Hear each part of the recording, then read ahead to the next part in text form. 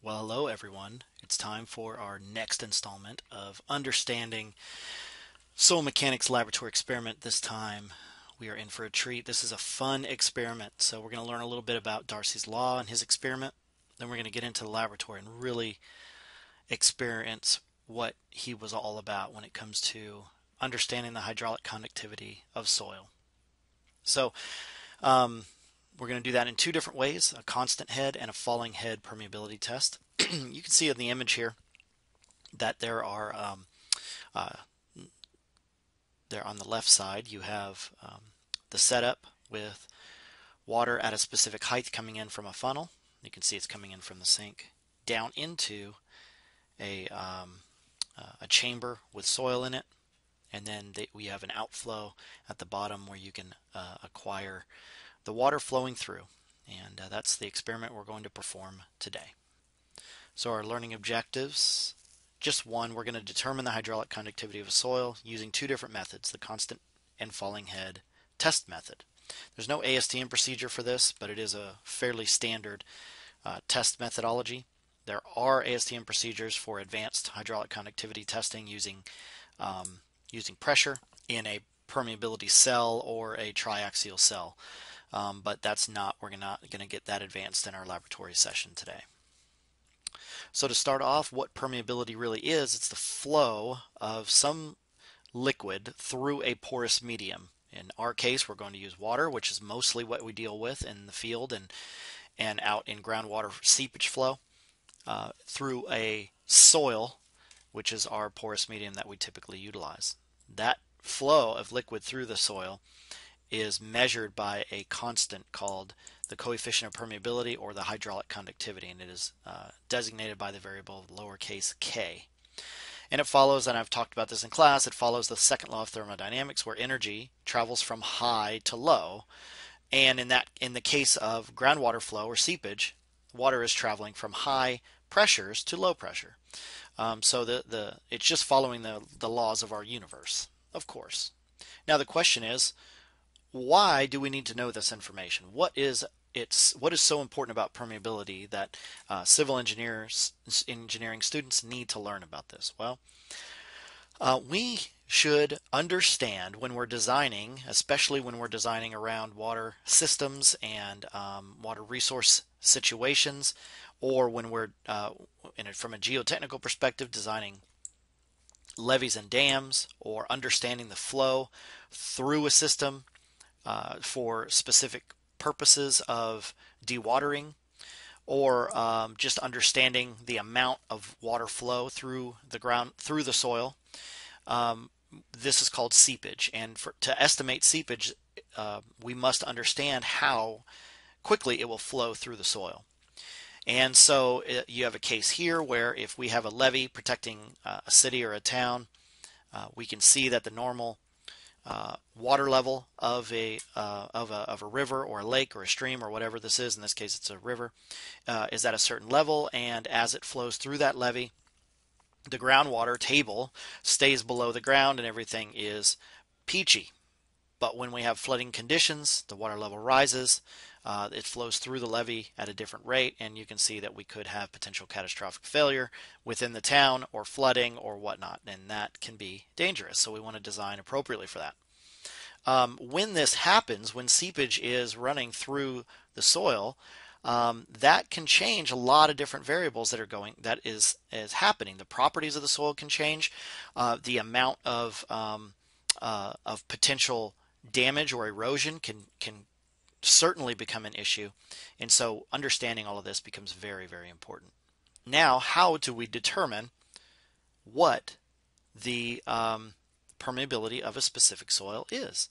Well, we have this guy named Henry Darcy back in France a long time ago in the mid 1800s, was designing a water supply system in France and started experimenting with different types of sands as water would flow through. So he created a pipe system with various types of sand packed in it, various void ratios, and changing the height at which the water was flowing in and the water flowing out, which changes the head, collected water over a specific amount of time, and created this plot that shows that if we have, for instance, in this case, 3 different types of soil, the proportion of flow, the volume per time through that pipe, changed as the soil was changing. And it changed in a unique way. Each soil had its own way of flowing through. And that flow rate, the amount of water over a certain amount of time, is proportional to the area that it flowed through, which makes sense. The larger the area, the more it would flow through. And the head, so the more potential energy in the system, or the difference between the inflow and the outflow head or elevation, also affected the amount of water flow over time. But the length at which it travels was inversely proportional. All of that makes sense if you think about it. Water's flowing through a porous medium. The longer you have to travel, it slows it down. The larger the area, it speeds it up. More can flow through, and the higher the head, more can flow through. The important thing about all of this, this plot that was generated, is the slope of those lines, the relationship between the flow rate and the change in head times the area divided by the length, creates this constant of proportionality, or the slope of those lines, and that is what we call the hydraulic conductivity. It is a property of the soil that allows the user to understand how much flow, or how much water will flow through the soil, or how much liquid, I guess you could say. So based upon that information on the previous slide, the hydraulic conductivity K equals the flow rate times the length divided by the area times the change in head. But we know that the hydraulic gradient, which is the driving force in any seepage flow, is delta H over L. So that is obviously in the hydraulic conductivity equation. So we can reduce that equation to K equals Q over the hydraulic gradient times the area, or Q equals KAI, which is the Darcy law that everybody knows and memorizes. Okay. Now the important thing here is I want you to notice that Q is the volume over time, but that is essentially can be related to the velocity. So velocity is a length over time, or a distance over time. If you take the velocity, which is K times I, which is the Darcyan velocity, kind of a made-up velocity over an area, then we can see that the flow rate and the Darcyan velocity are related. On the next slide, you can see that as well. So if you divide the flow rate by the cross-sectional area, it becomes something called the Darcyan velocity, or the apparent velocity, and that is just K times I. But I just wanted you to relate and understand that velocity is related in this equation, so it allows us to understand that we're looking at a flow rate. We're looking at the amount of volume over a time, and that is directly related to the area that the water is traveling through. Okay. So based on that, we have some common values here. Here's a plot from a textbook that shows the standard ranges of hydraulic conductivity for various types of soil. Our experiment today, we're probably going to be somewhere within the range of a fine sand to we'll probably be somewhere between a silty sand and a clean coarse sand. That's going to be the soil we're going to utilize in the laboratory. But you can see that based on that information, we should be somewhere between 10 to the negative 4 and 10 and about 0.1 centimeters per second. Okay. All right, so let's get to the actual experiment. And basically all we're doing is simulating what Darcy did in his experiments. The difference is we have 2 different types of experimentation. This first one, which is what really Darcy generated, is a constant head permeability test, which basically allows us to have a constant difference in the inflow and the outflow of our system. So we're going to make sure that we have a constant flow of water through our system, down through the soil, and we are going to collect the water that's flowing through our soil over a period of time. And this is specifically for a coarse grained soil. As you can see, we have the equation on the left, and we can easily see that L is the length at which the water is traveling through the soil. The soil has a cross-sectional area that is traveling through as well. We have a volume that we are collecting, the amount of water that we're collecting out of the valve, and that is going to be collected over a certain period of time. The only thing we don't that I didn't mention is the delta H in the equation is the big H on the image, which is the difference between the inflow and the outflow. So we need to understand all of that, and during the video I'll explain and you'll see this very clear. The important thing to understand is this experiment is great for coarse grain material where water flows fairly quickly, so we don't have to wait too long to collect water and time it. So it's really easy. We can do this 3 or 4 times. We actually do it 4 times. We collect the data for 3 of them and average together, and we can calculate the hydraulic conductivity of the soil very easily. Real good, easy stuff, right? Well, now this is real good for coarse grain soils where water flows very easily. But for fine grain soils, what we've come up with is a way to allow us to determine what the hydraulic conductivity is without having to wait too long for water to pass through it. So for fine grain soils, what we do is we alter the experimentation slightly to allow us to measure the amount of water flow in a standpipe, or basically a pipette with milliliter measurements traveling through. And what that does, it also allows us to adjust the change in the height or the overall head for the system, because as the water is traveling through, the head is changing as well as the volume of flow through the system. So the hydraulic gradient is changing as Q changes. So this creates a partial differential equation, which can easily be solved by the equation at the very bottom. So we have 2.3 times little a, which is the area of the standpipe.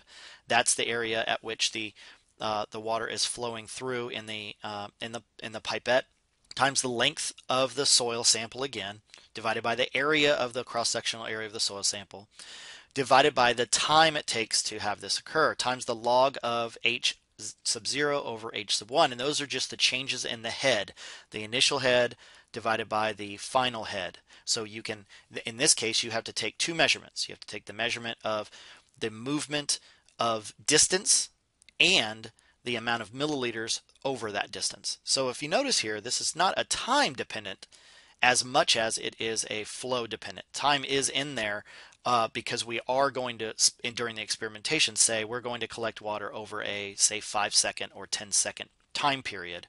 That's just immediately inserted in, and the changes are the head and the amount of water that's flowing through it. Okay, so that gives us a good indication of how to experiment with the constant head and falling head for determining the hydraulic conductivity. Now we can see the video for the experimentation. All right, so now we see the cell, the permeability cell. It's all taken apart, so I'm going to tighten up the vertical rods that support everything. Make sure that I have plenty of paper towels. I've got the Vaseline there. Do you see the 3 quad rings? Those quad rings are there to install in the bottom of that cell between the 2 portions of the plastic cell pieces and at the very top where the cell cap is being placed on top of that. So you want to clean out the groove and make sure that all the particles are out of there. It's nice and clean, so it makes a good seal. You want to get a nice measurement, about 3 measurements of the internal diameter of the cell itself, and that way you have you can calculate the area at which the water is traveling through, or the soil is being packed into that, so you know the area at which the water is traveling through the soil. You can see I've got plenty of paper towels set up, and we want to make sure that the quad rings are nice and clean. Then we lubricate them to make a good seal, make sure no water or soil gets through there at all. Okay, so that's what I'm doing right now. It's a pretty easy process. We just want to make sure that we do this before we have any soil anywhere around our cell for the bottom one. And then obviously we build our sample. So we place that right in the bottom. Now some of these quad rings have been stretched over time. You can see this one here is having trouble fitting in, but it will fit in. Just kind of angle it a little bit. Next, you want to put a porous stone in the bottom piece of the bottom cell, bottom portion of the cell. That porous stone sits on a little groove or a lip, and then clean that up and place that right in there. And what you want to do is you want to twist a little bit. You can put your ear up to it and twist to make sure that you don't hear any grains of particles moving around. And then at that point, we're ready to make a soil sample. In order to do that, you take your bulk sample of your sand, which you see right here, put it onto the scale to make sure you know what the bulk sample weighed prior to making your sample. Then you create a funnel or something to allow you to pour the material into the cell without it getting all over the place. You don't want to lose any material. If you lose material, that's going to make your weight of your sample inaccurate. Okay, and this obviously having two people helping would be better, and y'all have 4 or 5 group members, so this should be fairly easy. But you want to pour that into your sample. Now, some of that, yes, will get around the porous stone, but for the majority, it will not. And you place it in about 1/2 inch to 3/4 inch layers, and then have somebody hold down that bottom piece of the cell the entire time. In fact, that's their job while you make the sample, is to hold it down. And then you just even it out. You want to do a little bit of compaction to get the soil to a little more compacted state. When you're actually testing soil from a site, you can simulate the amount of compaction or the void ratios for that site over time. Once you get to about 1/2 inch from the top of that bottom cell, then you clean it off really good. You can see I did spill a little bit on the countertop, but I'll put that back into the bulk sample. Clean that top really good. Obviously, you have somebody holding that bottom portion of the cell the whole time, so you'll never let go of that while somebody else does this process. Take your next quad ring, lubricate just the same, and that goes now into the bottom portion of the top half of the cell. As you can see right there, I've got it upside down. I've got the cell upside down on the paper towel there. So clean that quad ring, lubricate it really well, and place it into the bottom portion of the upper part of the cell, the top part of the cell. And again, these quad rings, I should probably get some new ones. They've been stretched over time, but they should fit in okay. Just kind of angle them a little bit so where when you put it down, they'll seal up real good. Okay, you can see what I'm doing here. It can be a little bit tricky. Once you get it in there, it should stay or stick to that top piece, then flip it upside down to put right into the, see, I had a little trouble here. Hopefully you guys don't have the trouble that I do here, but it's okay, it's fixable. Place that real gently onto the top of the bottom portion of the cell, and then now the person who's holding that can hold the top piece down as well. See, I have to let go because I have to put more soil in, but it's certainly something that with you have plenty of people there, you can see. All right, so I get my paper again. Hopefully you don't have to check your insulin pump like I do, and continue to make your sample.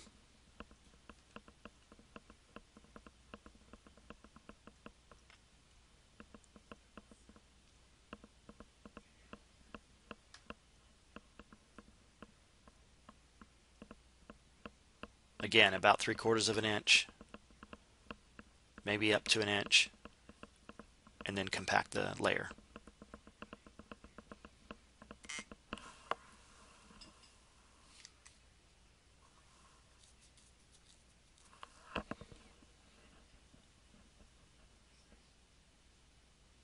See the layer compacting there.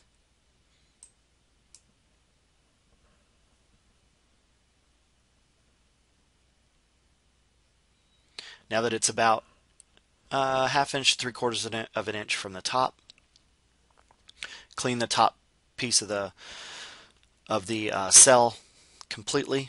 You can place your porous stone on the top of the sample. That should fit right in. That should be about equal with the top. It can be a little above, a little below. That's okay, but as long as it fits into the cell itself. Okay.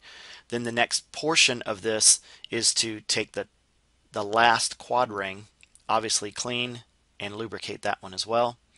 And you're going to place that quad ring into the upper part, up underneath the cell cap. And be strategic about the cell cap and where the valves are located. I'll show you here in a minute. You flip the cell cap upside down.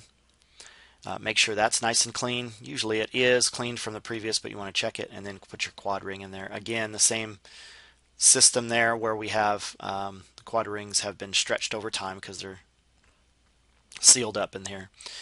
And then again, you want to make sure that you put this in the right spot. Put the spring on the top to keep everything in place, and look at the location of the valves and how the three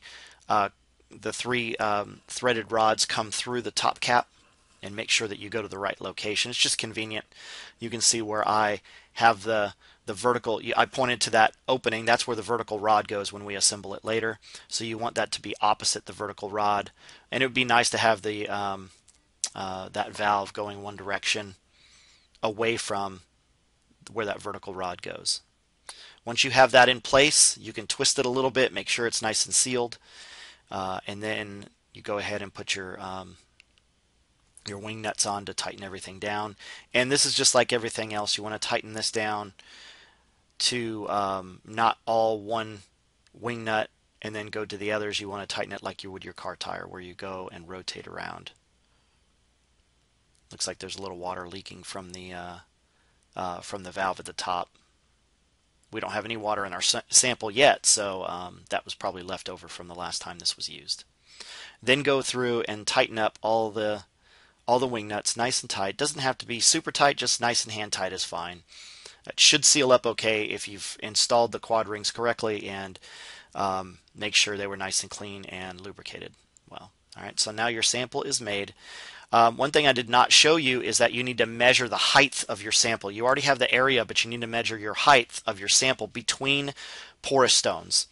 In order to do that, you can see that there is a measuring device there on the back side attached to the threaded rod. I'll show you how to do that in the laboratory. But you need to get the height of that sample for L. Then what you want to do is, as you can see, we've got a funnel that's being placed at some height. It's okay what height that is. It's got an overflow tube, and that allows you to have a consistent head for your sample. That's why it's the constant head test. And once you have all the air out of that line, you can begin to slowly saturate your sample from the bottom up. So you have to open the valves at the top. You open both valves at the top before you begin the saturation process. That saturation process, you want to go very slow because you don't want the soil to become eroded and hit what we call a critical hydraulic gradient, where the soil sample will begin to move like a liquid. You don't want it to flow so quickly that you get the soil to become like a liquid. And what I just did with my fingers is I was showing that all the air bubbles should be rising to the top as the soil sample becomes saturated. We want the air to escape, and if you don't have the valves open at the top, we're not going to allow that to occur. So you notice this process is fairly slow, but it's a good way to evacuate all of the air from the sample. In order to run a permeability cell, the sample must be saturated. Okay.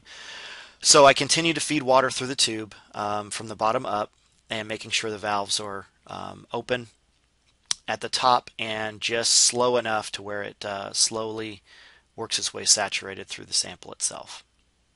Again, what we want to do is we want to have jobs for each person in your group. Notice how I have the soil or the cell strategically placed where the bottom valve is over the sink. You want to have one person in your group be the pitcher person. Pitcher man is what I call them, and they constantly fill the funnel with water so the head in the sample becomes constant. What we're looking for is the water to begin to flow out of the side tube of the side valve. Once the water begins to flow, you know the saturation is complete. And what I do is I like to open and close the vertical valve just to make sure that the air pockets are coming out okay. You want to make sure that that is saturated as well. You can see the trickle now coming through. Always keep that horizontal valve open while you do this, and I open and close the vertical one because the air is going to want to travel through.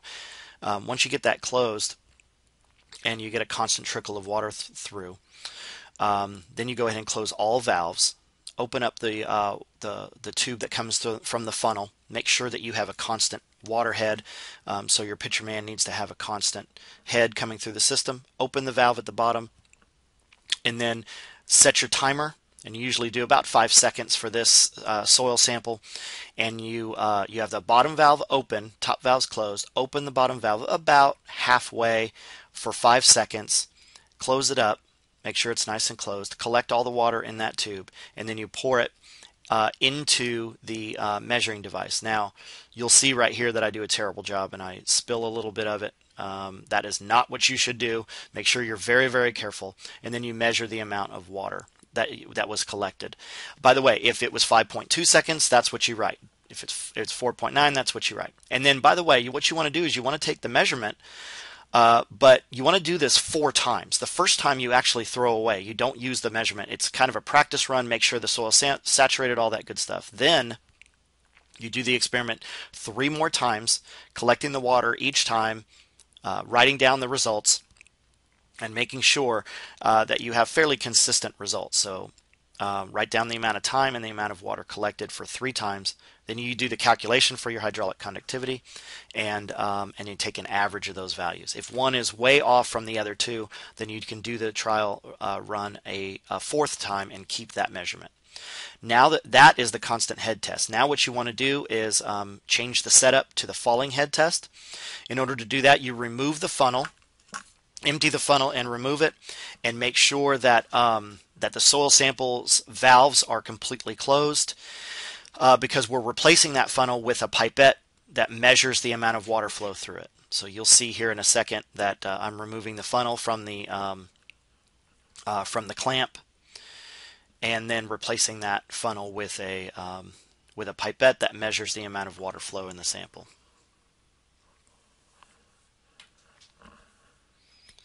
And you want to put the bottom of that pipette somewhere above the input, because you're going to have a tube running through it anyway. But this allows you to measure the head differential in that system, along with the amount of water flow that's traveling through. So once you have that pipette at a good height, go ahead and put a tube, the same tube at the bottom of it. Doesn't have to be in too far, and put that tube now. And I think in this experiment you can go ahead and put that tube at the top horizontal valve rather than the bottom one. The water can flow down instead of up in this case. It doesn't really matter either way. Sometimes you want the water to flow up through the sample to measure upward flow against gravity. Sometimes you want it to flow down to allow with gravity. It depends on the project that you're working on and the type of the type of permeability flow that you expect in the field. Once you have that tube connected, open up that horizontal valve. Keep the vertical one closed. Obviously, the bottom valve is where the water is going to come from. And then what I'm showing you here is the measurement now for the amount of volume flow of water through the system is measured through the pipette, but also that height needs to be measured across on that meter stick to make sure you understand the H naught or H1 for your system. So that is your head and the amount of water flow. And you can see here that you probably want to have a taller person do this, or you want to have the water level low enough to where you can read those measurements. You may have to get up on the stool, or just be careful doing that. Okay, so once you have that water level determined and the head determined from that water level down to the outflow, then you get your stopwatch on your phone out. Go ahead and take a measurement, usually about 5 seconds. Open up the valve as water flows through it. Close it at that specific time. Take the accurate measurement of what that is going to be. And then you take the measurement of how much water flowed through that sample and the head differential that changed. So now you have an H1 head height. And so the difference between the H naught and H1 and the water level that flowed through the sample is what you put in your equations. And you can do this again 3 times, throwing the first one away, and do your calculations.